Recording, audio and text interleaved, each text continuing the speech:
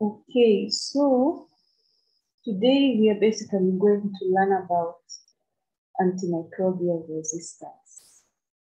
We are going to look at the mechanisms of resistance, what causes resistance, and how we can prevent resistance. At the end of the day, we shall look at some case studies on patients who have been treated, but later their bugs developed resistance, and what can you do about such groups of patients. So this is a disclaimer. These are not slides that I made. They were shared to me by Dr. Linus Ndego. He works at the CDC, and he's also been very instrumental in training students at the University of Nairobi on antimicrobial resistance. We've worked a lot with him, especially for the medical final year students in the past couple of years. So these are just some of the slides that we used to present. So these are not slides that I made, but that's a disclaimer I should make. All the credit goes to Dr. Linus Ndego. Okay, so now onto the content. Janice, I don't know how long I have. How much time do I have? You have 1 hour. Okay, the presentation. That will be sufficient for this because I have some. You can actually see we have quite some objectives to achieve by the end of this lecture. So these are the objectives that we aim to achieve by the end of this lecture. So we shall define what antibiotic susceptibility is, what resistance is, and what is meant by a breakpoint. Then we shall look at some lab methods that are used to determine antibiotic susceptibility. We shall then discuss the factors that contribute to antimicrobial resistance, and then discuss some resistance mechanisms and each of the classes of antibiotics that are affected. Finally, using clinical cases, we shall be able to understand the clinical implications of resistance for the common infecting microorganisms, such as Staph aureus, Streptococcus pneumoniae, and gram-negative organisms. So the outline of this lecture will start with an introduction. Then we shall look at the key terms that you need to understand. And then we'll look at susceptibility testing methods and what is done in the lab. We'll then go on to factors contributing to antibiotic resistance, mechanisms of resistance, clinical examples, and then we shall conclude. So I really like this to be an interactive session. So I'll be pausing to ask for opinions. I'll pick people at random based on their attendance so that we can be able to actually discuss and we can be able to contribute your experience. Because I understand this is a group of medical students, pharmacy students, I think nursing. So it's human and animal health, I understand. So we shall be able to exchange our perspectives on this and actually then bring out how One Health is important. As a way of introduction, if you've done your pharmacology by now, you actually know that the first use of antibiotics was in the 1930s and 1940s. That's when the first antibiotics were introduced, from the sulfonamides onto the penicillins. And then when you're trying to eradicate something, it comes up with defense mechanisms. And so once antibiotics were introduced, bacteria also came up with ways of defending themselves against these new molecules. And that's just a way of natural selection. Every living thing tries to defend itself and protect itself from extinction and death. And therefore, bacteria quickly adapted to this introduction of antibiotics and developed mechanisms to escape their effects. And we shall look at some of these mechanisms. And therefore, between the 1930s and now, a lot of antibiotics have been developed. And because of this resistance mechanisms, then drug discovery tends to now look at how do we develop antibiotics that microorganisms will not be able to resist. So several classes of antibiotics have been developed. But because bacteria are also becoming clever in the way they protect themselves, you find that once a new molecule is introduced into a market, the bacteria will find ways of trying to resist that. And now the pharmaceutical industry is thinking, we keep developing antibiotics. After some time, they become useless because of resistance. So in the 1990s, then industry started shifting from investing in antibiotics, because at the end of the day, after resistance has developed to a drug, then it doesn't become economically viable. So you can actually see new antibiotic development has decreased with increasing antibiotic resistance. And this is putting us all in danger, both human lives and animal lives. What if there is no antibiotic then to help us in treatment of common infections because of antimicrobial resistance? And so we have actually seen how resistance has contributed to a number of deaths, and again increase in healthcare expenses, because then you have to seek out a more expensive product or multiple products to treat a resistant bug. So just as a way of introduction again, much as a lot of information about resistance is geared towards bacteria, it's important to note that beyond bacteria, we also have other organisms developing resistance. For example, fungi. When you look at Candida species, for example, we have imidazole resistance, Candida. We've all heard about MDR TB. We've also heard about MDR malaria, and thank God the malaria vaccine was just launched recently. I'm sure some of you have heard about it. When we look at antivirals, again, there's a lot of resistance. And in our setting, we find a lot of resistance on antiretroviral drugs. So you have people being switched from first line antiretrovirals to second line because of resistance. So you can add resistance to antiretrovirals to also that one of influenza. So basically, it's not only bacteria that are resistant, but also viruses and fungi and protozoa. So let us look at the key terms that you need to learn when you are addressing antimicrobial resistance. If you have any questions, you can type them in the chat or write them down, and then we shall discuss them at the end of this talk. So just for you to know, there's a difference between an antibiotic and an antimicrobial. An antibiotic is a drug that will kill or inhibit the growth of bacteria. Just correct that. An antibiotic targets bacteria. When you talk about an antimicrobial, then you're thinking about multiple microbes. We include other things like mycobacteria, we include viruses.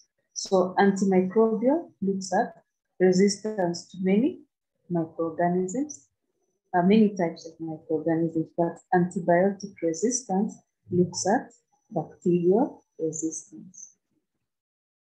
So what is this resistance that you're talking about? It actually means that you're giving an antibiotic and the bacteria will not be inhibited or it will not be killed by this antibiotic if you're giving it at clinically achievable concentration. It means when you give an antibiotic at the correct dose, it's not able to eliminate an infection.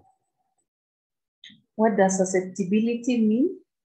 Again, it's another arbitrary designation.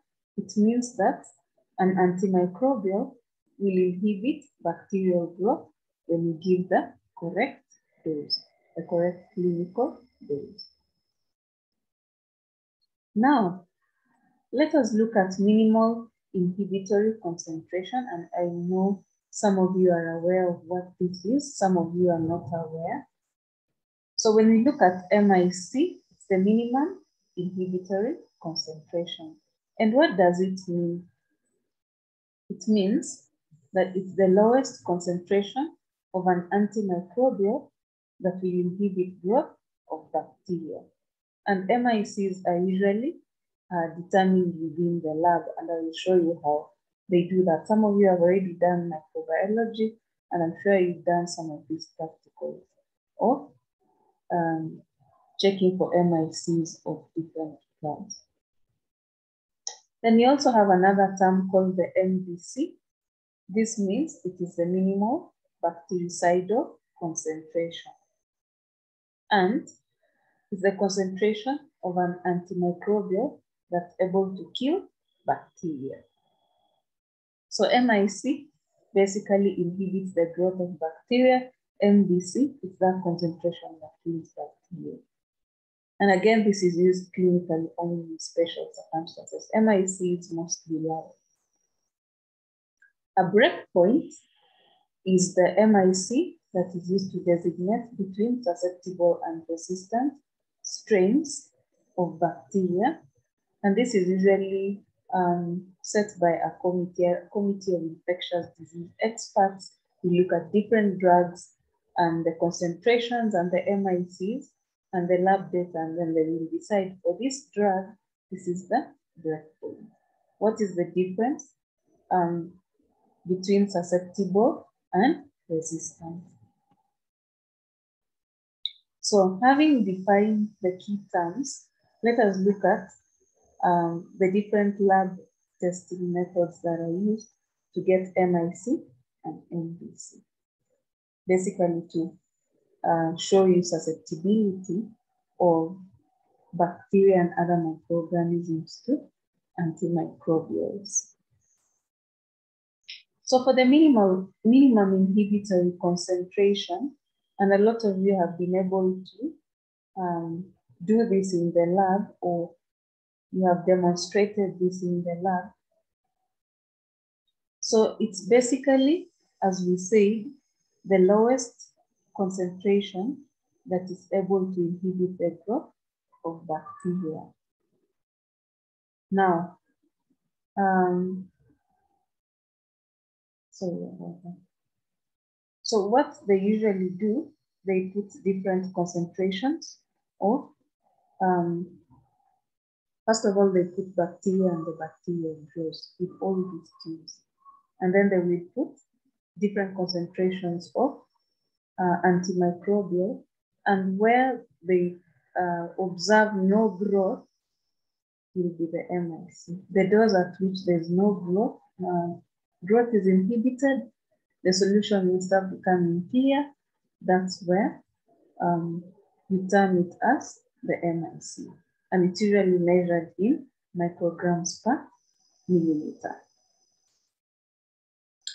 So these are just automated methods, because right now a lot of things are going through automatic processes are being developed that make lab work easier.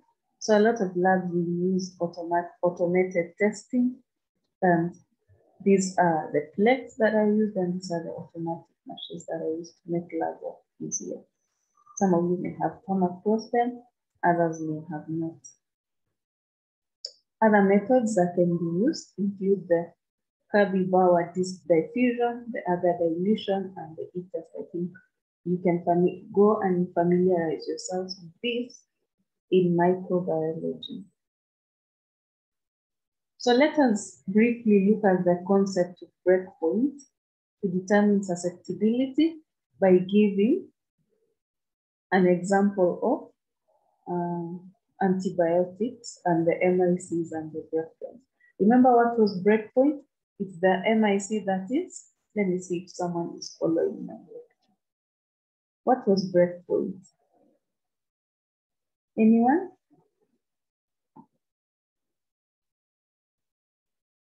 Charity, I can see you there. Mutwiwa. What was breakpoint? Janice? Someone's trying to speak.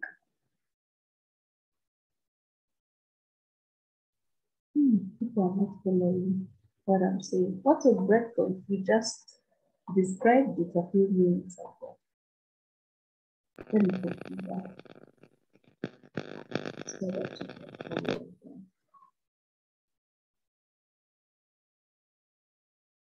You got it now, yeah? So the MIC that is to designate between susceptibility and resistance, okay? That is it. So if we look at this, if the MIC is higher than the breakpoint, then you see resistance. I have highlighted a few antibiotics. So if you're doing an MIC and a breakpoint and they are the same, it means there is resistance. So this antibiotic, even if you gave it for treatment of a disease which requires ciprofloxacin, then the patient will not be able to respond. If we look at now the example of meropenem, and the breakpoint is 4, that is it, 4 or 8. If we compare with piperacillin tazobactam, the breakpoint is higher, much higher than the MIC, okay? Therefore, if this value is higher, it tends to show more susceptibility. But if the breakpoint is lower than the MIC, then you will see resistance, as well as the breakpoint is the same as the MIC. So basically, that's how it goes. So basically, ciprofloxacin is a poor choice, even though the MIC is the lowest of the 3. So you're looking at these values. So let us look at factors contributing to antimicrobial resistance. Now, the take-home message here is antibiotic use leads to antibiotic resistance. As long as you're using antibiotics, bacteria will try and protect themselves. So, in the outpatient setting, what are some of the factors that lead to resistance? Patients who, let's say,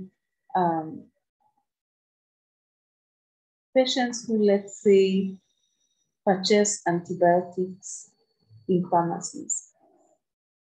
Anybody? I'm failing to complete the prescribed dose. Yeah, failing to complete the dose, isn't it? Any other contribution? Nisha? As I said, I'll be calling people at random.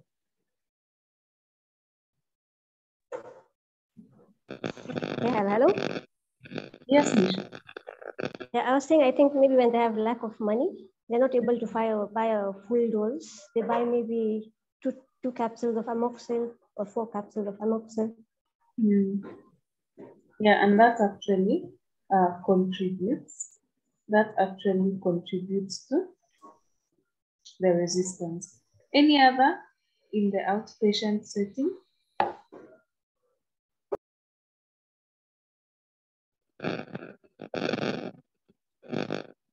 Even things like sharing of antibiotics with relatives if you can't afford, or not finishing a dose. What about the inpatient?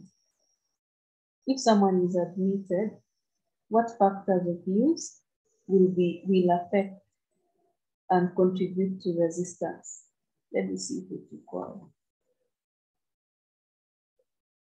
Is Swaib there?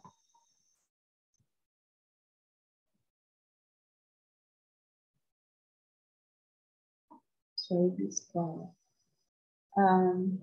And Chennai, in the inpatient, what factors? Yes, go ahead. Okay, I'm going to try. I think for the inpatient, whereby a patient is relapsing when you use the same drug on the patient. Okay, that's okay. Any other factors for someone who is admitted? Sometimes someone is given antibiotics when they really don't have an infection. You see, someone may be having a fever or meteophilia because of something that's not an infection, but because they have those supporting symptoms, those symptoms that indicate infection, they are given an antibiotic even without conclusive investigations. Agriculture. Is there anyone from vet school to tell us about how agriculture contributes to resistance?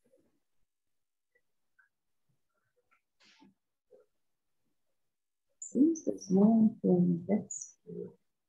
Oh yes, someone talked about incorrect empirical therapy. Yes, Charity, thank you.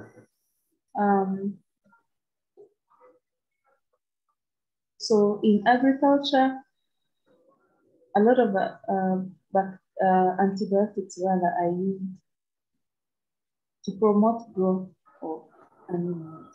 Yeah. And now, if these antibiotics end up in chicken, and you go and eat that chicken, you'll be consuming some doses of that antibiotic through the chicken. And eventually you get resistance. So I think studies have actually shown there's a very high contribution of agriculture to antibiotic resistance, and this is something that needs to be corrected. They say it's about, agriculture contributes about 70% to antimicrobial resistance. A study was done, I'm sorry, this is a very old study that was done in 1998, and they asked patients questions and physicians questions, and this was regarding overuse of antibiotics.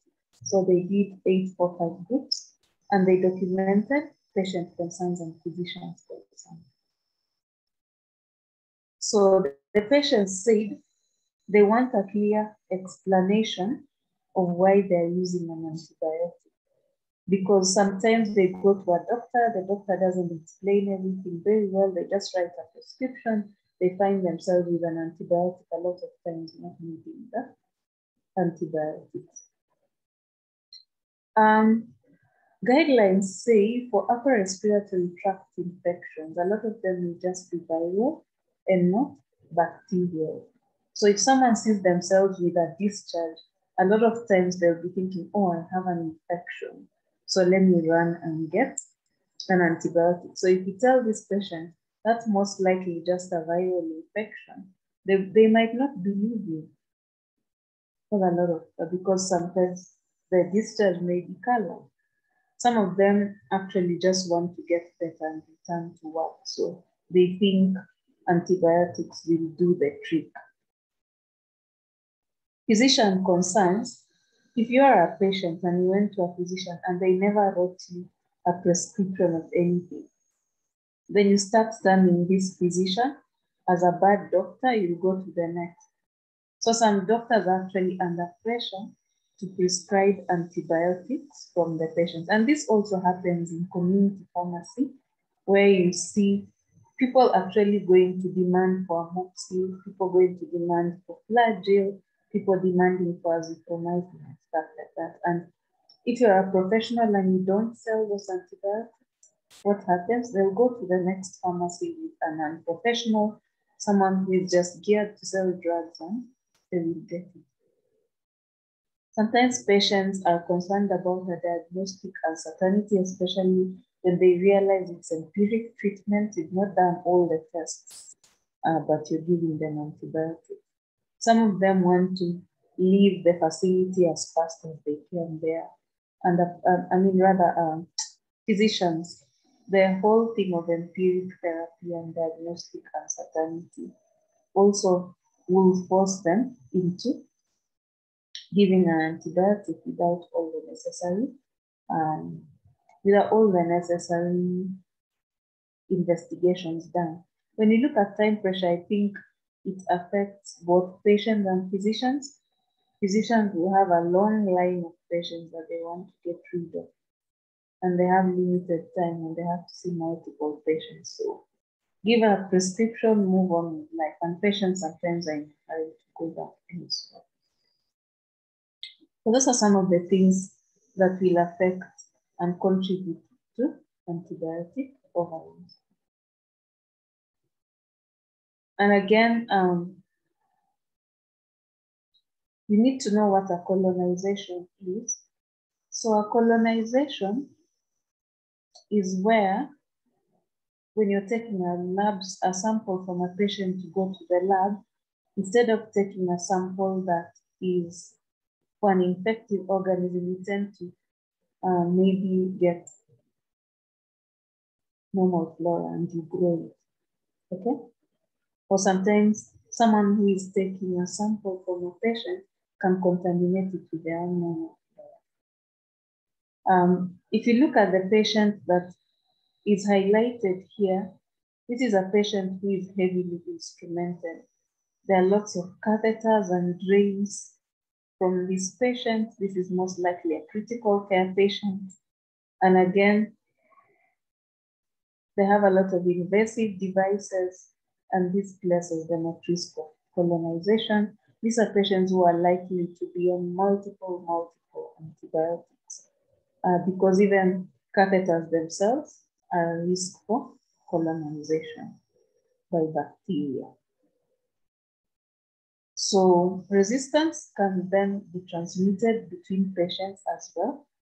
For example, if this patient were to die or they're transferred to another bed, and another patient is admitted to that same bed without thorough sterilization, the same equipment are used on that patient, it's possible that this patient will be able to transfer those resistant strains to the new patient who comes to the same bed. Patients that are at high risk of colonization include those who are immunocompromised, those who are generally hospitalized, and those with a lot of invasive devices like this patient we can see here. So now that we looked at factors contributing to resistance, let us go now to mechanisms of resistance, and I'll expect you guys to remember your pharmacology here. So this is a slide that shows the different colors are just showing resistance to different drugs, okay? So you can have a microbe that's showing resistance to several drugs. You can see one bacteria here is resistant to 3, one is not resistant at all, then you can see one resistant to 1 drug, and this one is resistant to 2. So this bacteria will mix and they will replicate and they will start being multi-resistant. So as replication continues and you give another drug, you tend to develop now multi-drug resistant bacteria. So with different drugs being used and replication of bacteria, they tend to replicate to form bacteria that are resistant to multiple drugs depending on exposure. And that's how you end up with multi-drug resistant bacteria. And they tend to decrease in number. So basically, bacteria resistant to a particular drug are selected and they replicate. And if you expose them to different antibiotics, then it's possible that they can develop MDR. as we have shown in this picture. Now, let us remind ourselves of the pharmacology of anti-infective agents.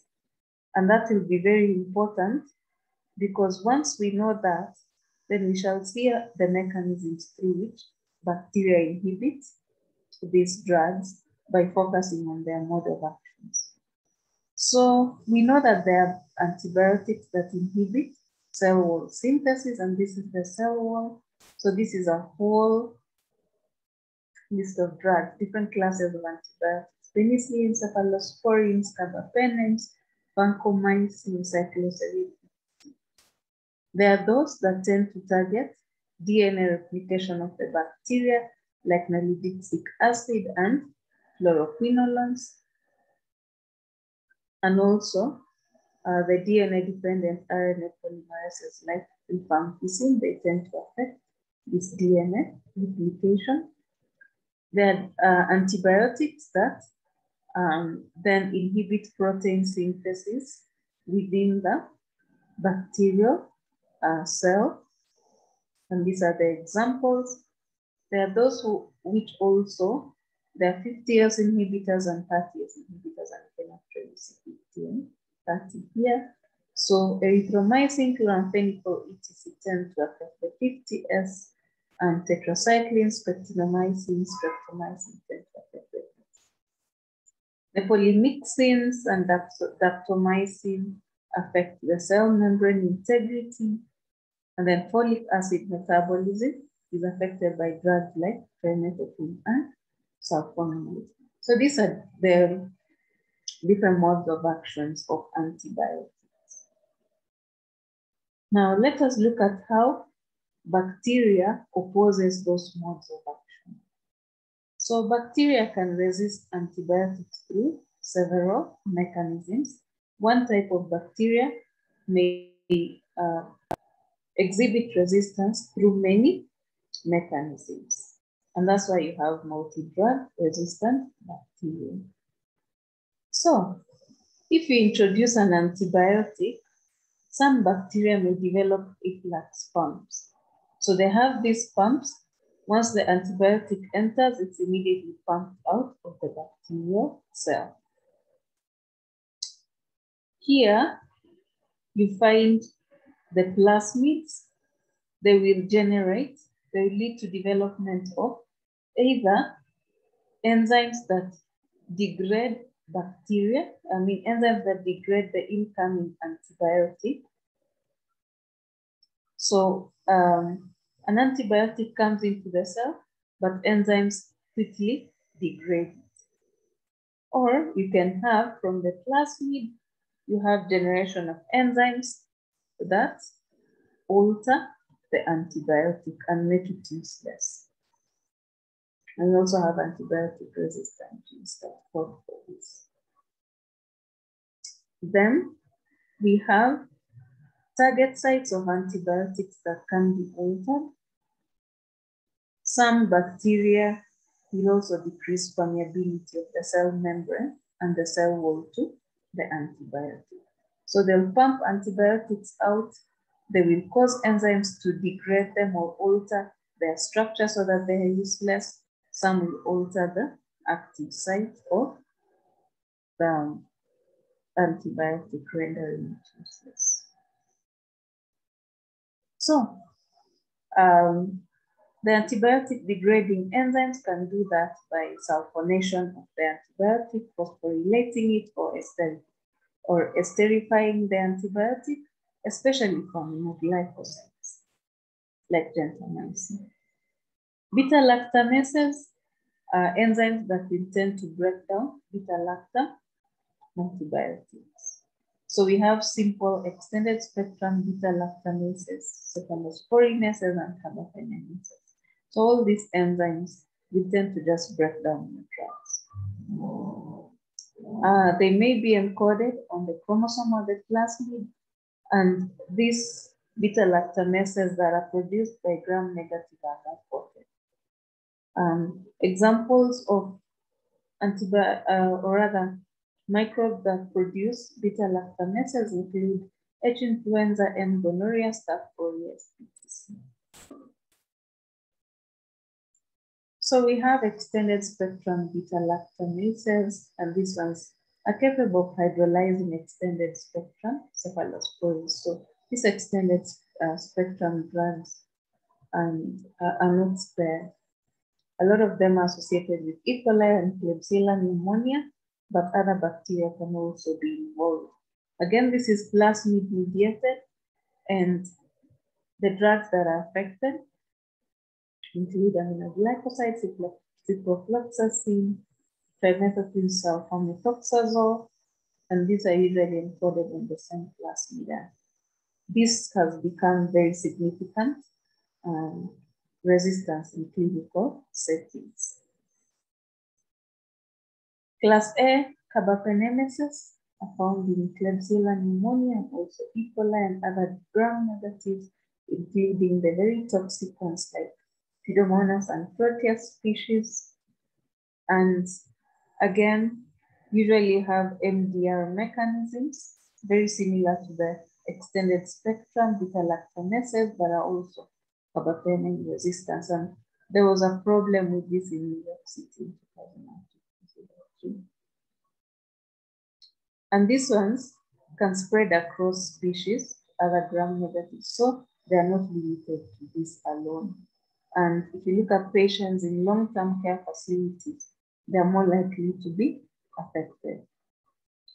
When you look at this decreased permeability of the cell wall to antibiotics, Pseudomonas is a culprit there, and it affects many antibiotics, including carbapenems.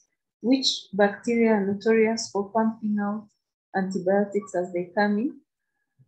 Pseudomonas can pump out a lot of antibiotics, and this includes tetracyclines and macrolides. Which kind of bacteria alter the target site for antibiotics? We find the DNA gyrase enzymes produced by many gram-negative bacteria and strep pneumonia. They target fluoroquinolones, the active site for fluoroquinolones. Then you have penicillin binding proteins, and this is the mechanism of action for MRSA and penicillin-resistant strep pneumonia. For the gram-negative cell wall, gram-positive cell wall, the target is affecting drugs like vancomycin and the notorious antibiotics here, the Enterococcus species. What's targeting ribosomes? Tetracyclines and macrolides, and the drugs that are affected here are tetracycline, macrolides, and the infected organisms that are responsible for this are strep, pneumonia, Staph aureus, and gonorrhea, and other enteric gram-negative wounds. So, do we have any questions up to that point before I go to clinical examples? Anybody with a question? Let me see what's in the chat. Oh, Miriam Kasamu said, most farmers, we were talking about veterinary, and she said, most farmers get most of their drugs from agrovet without involving veterinarians. Very, very true. A lot of people who sell agrovet medication are just people who are not professionals. And therefore, and that's the same thing that really is reflected with human medication. You find a lot of people in pharmacies don't even understand what they're doing there. And Daniel agrees with that comment.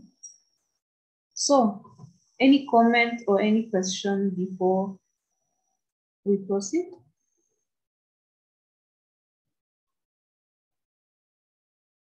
Can I proceed then with the clinical examples? I think I should know nobody's speaking. So we shall look at clinical examples involving resistance with Staph aureus, strep pneumonia, and E. coli. And then we shall come to a conclusion. So Let us look at the first patient case, and I would like this to be a discussion. So we have a 50-year-old female patient. She has type 2 diabetes mellitus. Now, patients with type 2 diabetes are more likely to also be immunocompromised because diabetes interferes with the immune cell function. Number 2, these patients are more likely to develop what is called neuropathy, peripheral neuropathy. And because of that nerve damage and interruption in blood supply, a lot of these patients tend to be amputated. And this is the case for this 50-year-old female who was admitted for an elective total knee replacement. Now, after surgery, on day 4, they started to develop fever, very high fever, 39 degrees, and they also developed a gray purulent wound discharge. Purulent wound discharge means the wound is discharging fast. So they did a gram stain of the exudate, and on examination, it showed neutrophils. Neutrophils are white blood cells that come in very fast when you have, the levels increase very fast when you have a bacterial infection because they are a line of defense. It also showed gram-positive cocci, which means it's a gram-positive infection. And because of that, the patient was started on cefazolin, which is intravenous. After 2 days, she still remained febrile, which means the drug might not have been working. And the wound also showed little improvement. So you're seeing after 2 days on an IV antibiotic, and this is a first-generation cephalosporin, this patient still has symptoms and they're not resolving. That's the gram stain. You can see a lot of neutrophils, and you can also see the bacteria. So after the gram stain, they cultured samples from the wound, and they grew Staphylococcus aureus, which was resistant to penicillin, methicillin, all cephalosporins, erythromycin, tetracycline, gentamicin, and ciprofloxacin. So really, what do you have to treat this patient with? Because a lot of drug classes that treat a simple staph infection, you see a lot of resistance in this patient. So what did they decide to do? They debrided the wound. The debridement means if there's any damaged and rotting flesh, it is removed. So for such surgical patients, if there's any rotting flesh, remove that flesh because you want antibiotics to penetrate the wound well and treat the patient. This patient was then started on vancomycin and they improved. So you can actually see how many drugs was this patient infection resistant to, a lot. After 4 days of vancomycin, she seemed to respond. She was discharged and given oral trimethoprim, sulfamethoxazole for 2 weeks. Now, the interesting thing, 3 months later, there was a recurrence in infection. Yeah? And she was having a deep prosthetic joint infection. Now, patients who undergo orthopedic surgeries, if we don't treat the infection well, especially if they're having a prosthesis, this patient had an elective total knee replacement, which means they're being given a prosthesis to replace their knee. This prosthesis by itself is also, it's possible to become culture medium for bacteria. So even after the initial improvement, they still have a prosthesis, okay? And the prosthesis gets infected. For these patients who undergo bone joint surgeries, orthopedic surgeries, an infection, what you need to know, an infection can even appear 1 year later. And that can cause the prosthesis not to function very well. So this is something that you always need to know. This one presented 3 months later with a recurrence of symptoms, which means the prosthesis is infected. Usually you have to remove that prosthesis. And they developed methicillin-resistant Staph aureus. So MRSA prevalence is increasing in the USA compared to other drug resistance. So you can actually see in the USA lots of rates, high rates of MRSA. Luckily in our settings, we don't see very high rates of MRSA. But that happened in that patient. For surgical site infections, you can also see a very high rate of MRSA. And what this p-value means is just statistically significant. It means that a lot of patients who have MRSA are more likely to die within 90 days. And they are more likely to stay very long after surgery. They are more likely to stay for very long days. This one stay 23 days in hospital on average of 12 to 38. After surgery and after the infection, they are more likely to stay 15 days. So it shows that surgical site infections with MRSA have a heavy impact. Death and a fifth of the patients are more likely to die, and we can actually see prolongation of the duration of stay in hospital after surgery and even after infection. There's also glycopeptide resistant Staph aureus.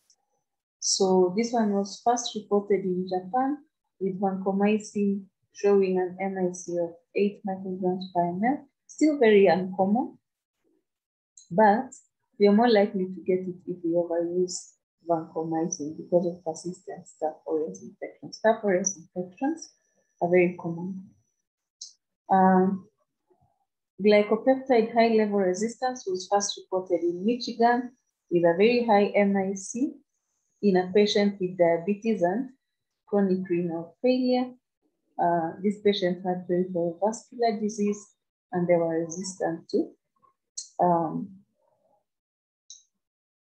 resistance came from vancomycin resistant enterococcus. This is again very uncommon, but it's something that you need to watch out for. So you're seeing drugs like vancomycin.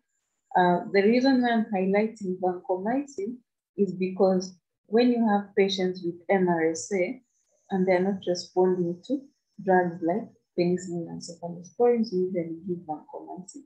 But again, you're seeing strains of vancomycin resistance. So we need to really use that drug very well. So, case number 2. Case number 2 is a 67-year-old man with cancer, chronic lymphocytic leukemia, and he was admitted with a sudden onset of a high fever, rigors, pleuritic chest pain, and productive cough. So once they examined this patient and the chest X-ray both confirmed an infection of pneumonia, and he was started on azithromycin, one of the first drugs of choice for pneumonia.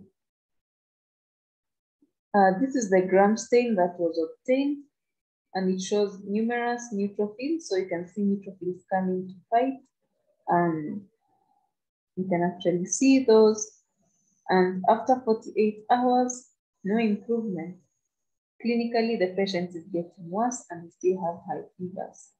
So a blood culture was done, and it showed strep pneumonia resistant to penicillin, ceftriaxone, erythromycin, and clindamycin. And these are drugs that are the first drugs of choice for management of pneumonia. This is just data that's showing an increase in drugs that are resistant to, increase in resistant rates of different antibiotics. We have gotten worse by now because this is data from 2009. We also have an increasing resistance rate of macrolides, and this is data from the USA. Ours could be much higher percentages. So this was done over a 6-year period, and you see strep pneumonia being very resistant to macrolide. Antibiotics here to macrolides are used to manage that. And again, we see fluoroquinolone resistance in Canada against strep pneumonia. You can actually see an increase in type. And the increase is higher in older patients compared to those who are much young. Gray here shows people who are older than 64 years. This is data from Canada. Let us look at our case number 3. This is a 45-year-old female who presents with symptoms of a urinary tract infection. So they present with urinary urgency, urinary frequency, and dysuria. Dysuria means when you urinate, it's burning. They did a urinalysis and it showed positive for leukocyte esterase, and it shows also white blood cells within the urine.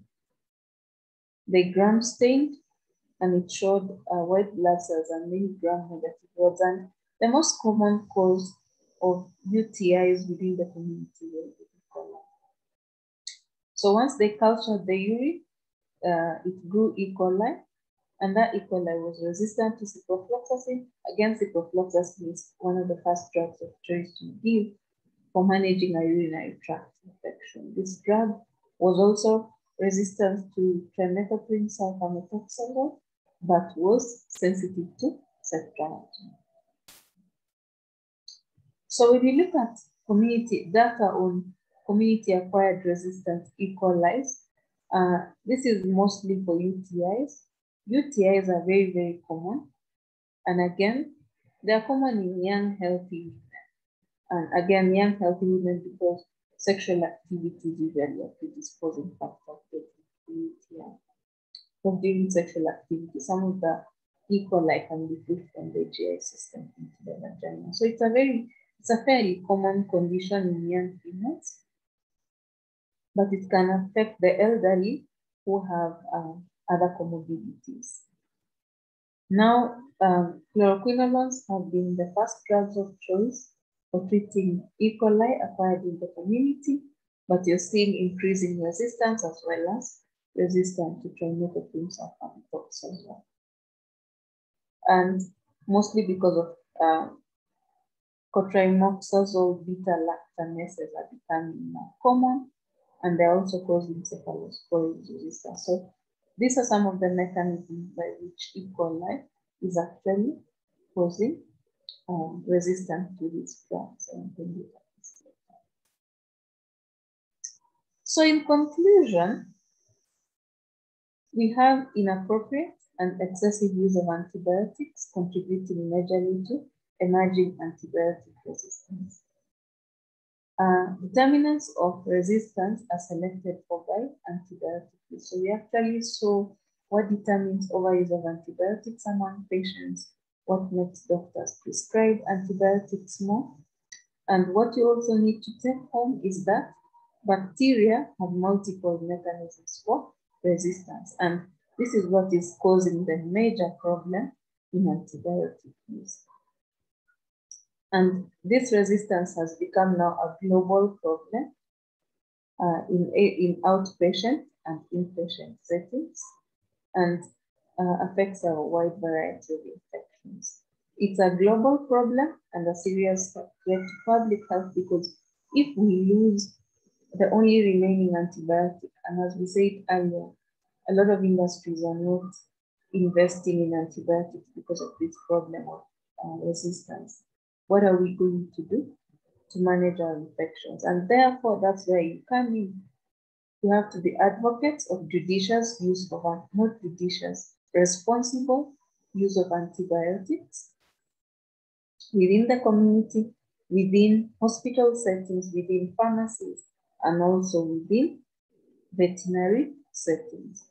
So I will stop there. That's the end of my presentation. and I will take any questions. Thank you very much. Over to you, Janice. Thank you, Dr. Sylvia, for that wonderful presentation. I'm sure we've all learned a few things. So there's one question in the chat from Murungi Waib. So he's asking if we have any research data regarding our African setting. I think this was in reference to the MRSA resistance. Okay. Yeah. Could you please, Murungi, maybe can clarify, was he talking about veterinary MRSA or what? Because the question is not very clear. Maybe you can clarify. Murungi, you can feel free and type in the chat box. Okay, something that's in the chat.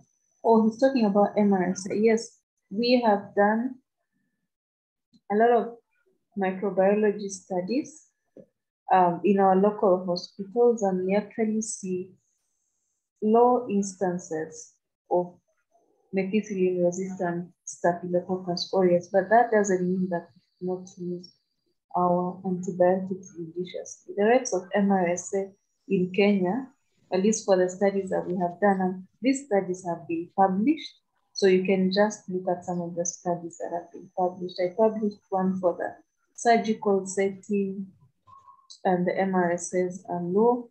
That has been the same in pediatrics and critical care within Kenya. So MRSA is low, but it's still an area of concern. One question from Kenneth Karanja. How well are the antimicrobial stewardship programs in Kenya? I assume he's talking about the effectiveness of antimicrobial resistance. Within hospitals, we have, and we means I'm part of the National Antimicrobial Stewardship team in Kenya. So what we have done is, number one, come up with antimicrobial stewardship guidelines. This we released in 2019, so they have been in circulation. Subsequently, we have been training healthcare workers on how to implement those antimicrobial stewardship guidelines. We've trained healthcare workers from several counties. We brought them here in Nairobi. We trained them on how to utilize the antimicrobial stewardship guidelines, and we have used their own data in their own hospitals, data on antimicrobial use, to actually show them areas where they can improve. We had a grant called the Millennium Grant, which has been doing all this. We go to those hospitals, or we invite them, and we train them on the guidelines, and we have also been following up on their antibiotic use data to actually show, are they using antibiotics well? So far we've obtained data from several hospitals, and we have seen pediatrics and surgery and a bit of medicine, medical wards where, and critical care where antibiotics are not being used well. So we use that data from local hospitals to actually help them to improve on their antimicrobial stewardship. The other thing is that we combine antimicrobial stewardship with infection prevention and control, because you can actually you can implement antimicrobial stewardship program, but people have no water to wash hands, or people use the same gloves from one infected patient to another. So infection prevention and control has also been incorporated in that.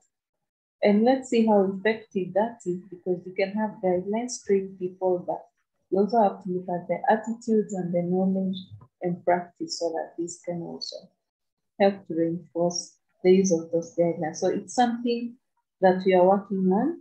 And as we have observed, the hospitals pre and post training have seen some improvement in antimicrobial use.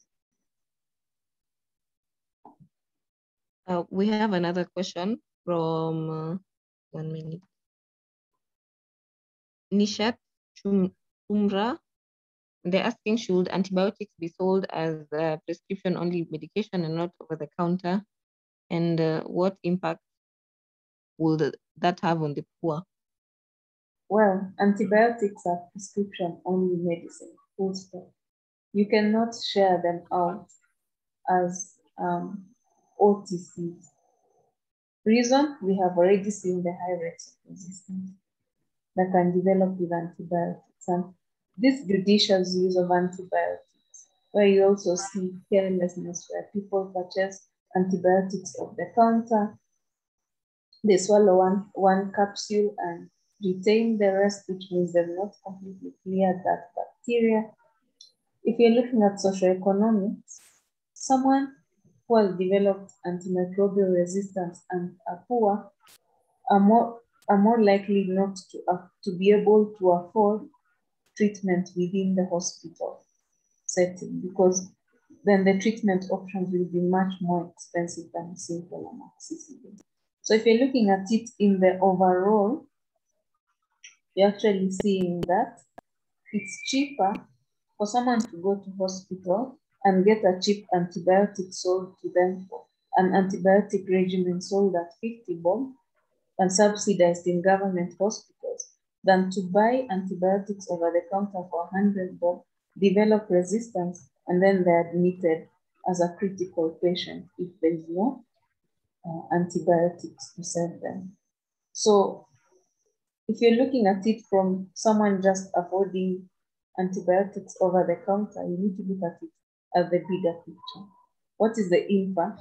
If there's resistance, they will have to be hospitalized and they will have to spend a lot more than they would have spent if the infection is treated with a prescription for an infection that has been correctly diagnosed. Another question from Miriam. Do you think One Health approach is one of the approaches to help deal with AMR issue? Yes. One Health is very important. So One Health basically means people in human medicine are working with veterinary and environmental, because we also know environmental health is very important, especially when you think about industries that produce antibiotics, the effluent is sent into the environment and all those things. So if we work as human medicine, veterinary medicine, and environmental, then we are actually able to counter this antimicrobial resistance. Interestingly, on Monday, we are going to meet as a One Health team. We have people from vet, human medicine, and environmental, and we are going to discuss an integrated guideline on how we should work together to combat antimicrobial resistance. So that's something that I can possibly share much later, but we'll be working on such a document. Okay, thank you for that. So I also have a question on the total knee replacement surgery, that case that we're talking about. You said there's a likelihood of relapsing, like the resistant microbe coming up again, like after 1 year, or like that. So how does this happen? So what happens when a patient is operated on and they are to be given a prosthesis? One thing with your clinical acumen, you need to know that I'm introducing a foreign body into this person's body, isn't it? Now, This foreign body is inside the bone, and within the bone, the antibiotics which cannot easily penetrate bone. Bone infections are also, if they are chronic, they're usually very insidious. They develop very slowly over time. Okay? Now, those are the factors that usually contribute to an infection showing up much later. Maybe the prosthesis has refused to work, it's become dysfunctional, or there's a lot of bone erosion and degradation. This will not happen immediately. And that's why when you're having such patients, it's very important, if you're carrying out the surgery for the first time, you need to give appropriate antimicrobial prophylaxis. If you're giving that prosthesis and the patient is already infected, then you need to give full courses of antibiotics to clear that infection. but you should always have it in mind that you put a foreign body in someone's body, and that foreign body is likely to be culture media for bacteria. And that's why once you operate these patients, routine clinical examination, they should be coming to clinics routinely so that you can have some x-rays done at least to show that there's no infection. So usually that's how these patients are followed up. Again, our case was diabetic. And if you're having a diabetic patient, you have to keep it in mind that this patient is immunocompromised. And unlike a patient without diabetes, they're more likely to develop infection because of peripheral artery disease.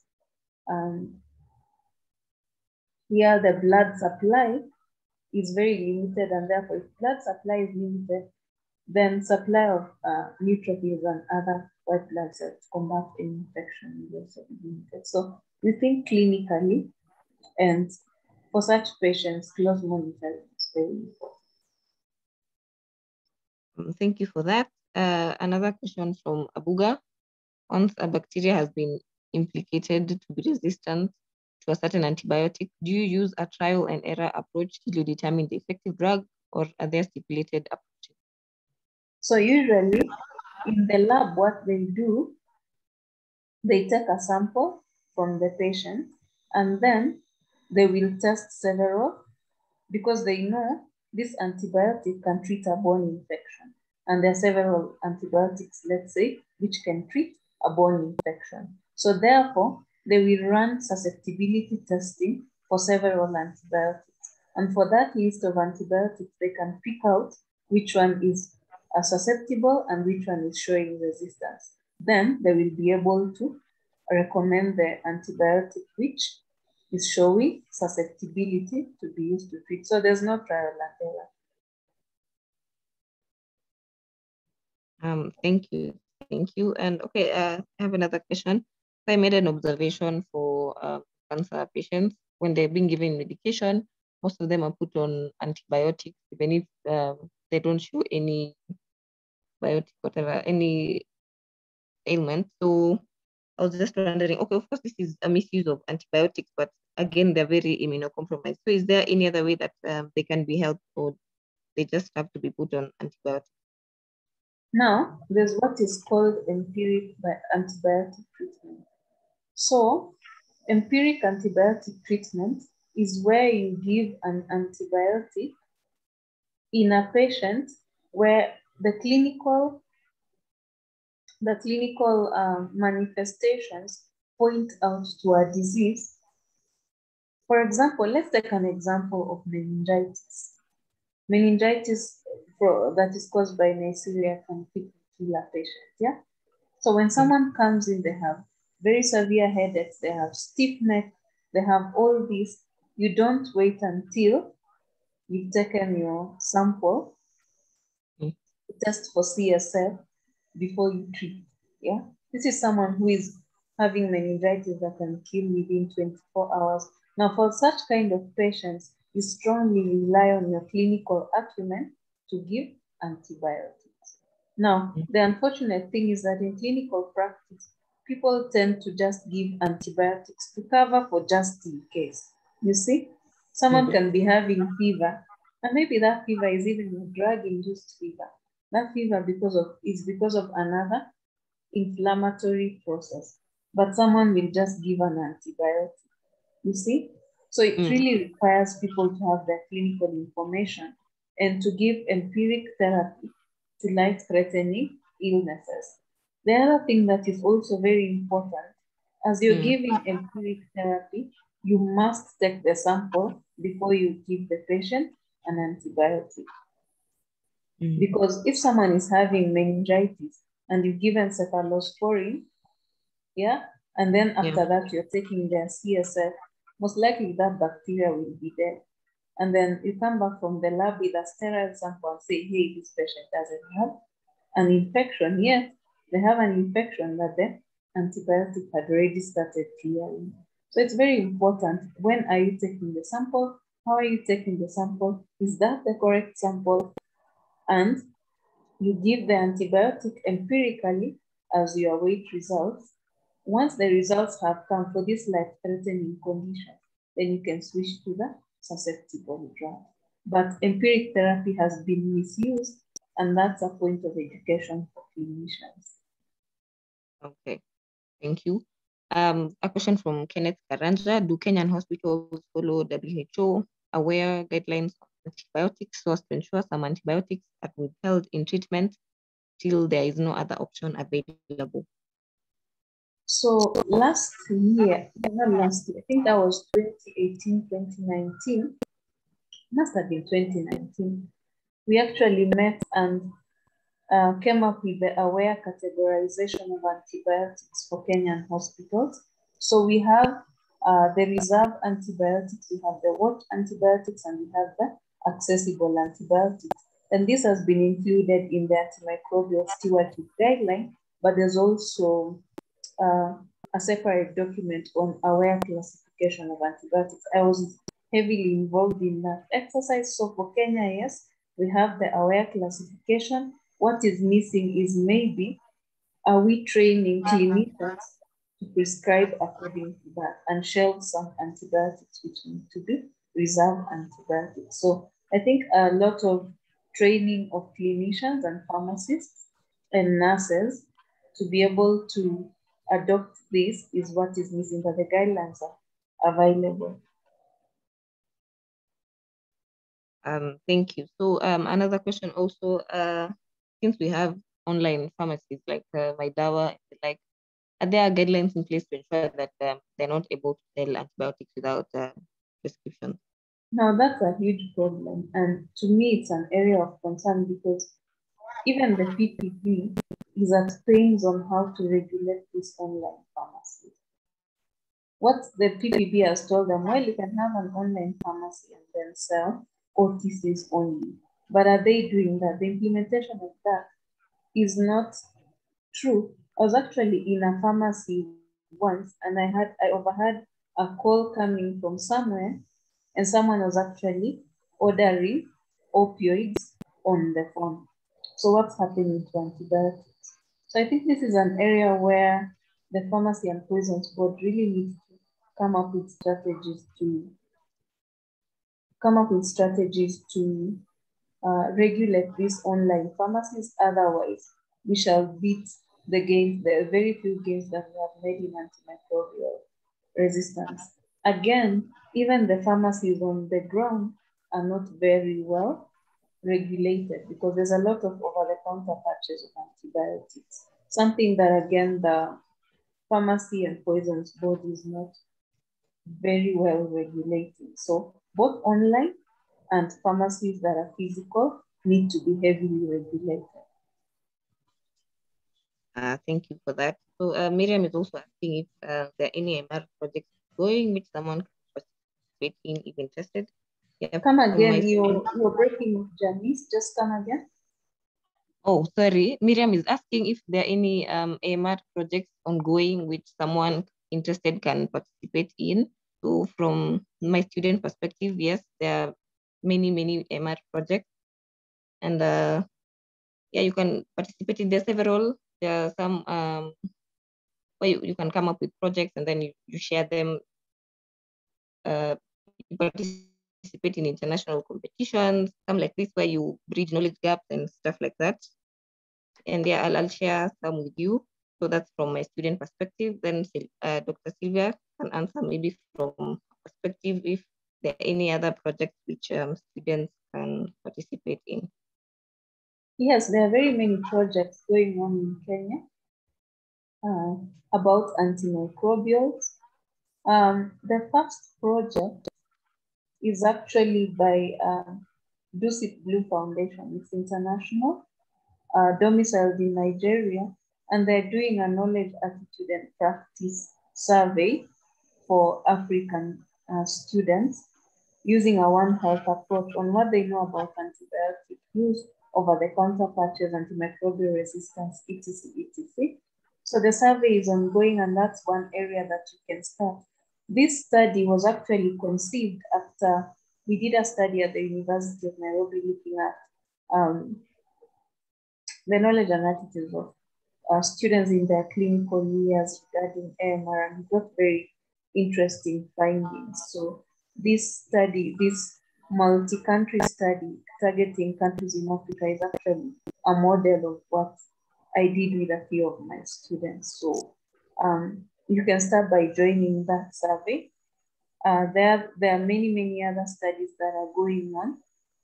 If you're interested, I can share the information. Yeah, please do share them. So we have a request from one of us. They're asking if you could share the slides. Is that okay with you? Well, as I said, my disclaimer was these are not my slides. They were heavily borrowed from someone else, so I have to seek permission to be able to share the slides with him. I have to get permission from him. If he allows me to share, then I'll share. Okay, thank you. So I'll once you communicate, I'll communicate back to the person. And then a final question from Nishat. Are there any projects involving the awareness to the general public? Projects? Involving awareness to the general public. Yes, a lot of studies have been done and they've been published. Our colleagues from Washington State University have been doing population studies on antimicrobial resistance, and some of them are ongoing.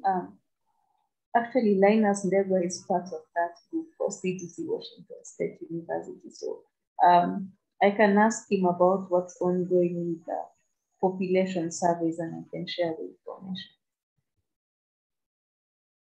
Thank you. So I don't think we have any other question. Thank you, Dr. Sylvia, for that wonderful presentation and for that insightful session. So also just to remind you guys, we'll be having the World Antimicrobial Awareness Week from 18th to 24th of November. There'll be many activities, so you can plug in. Yeah, and yeah, we've come to the end of the session. Thank you very much, Dr. Sylvia. Thank you for having me and have a lovely weekend. Thank you.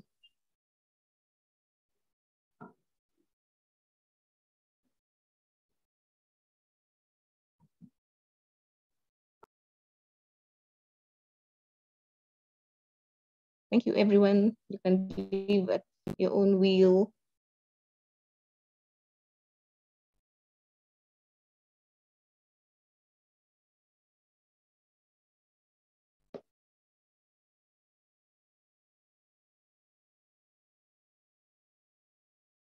Thank you, Nishat. Thank you, Murungi.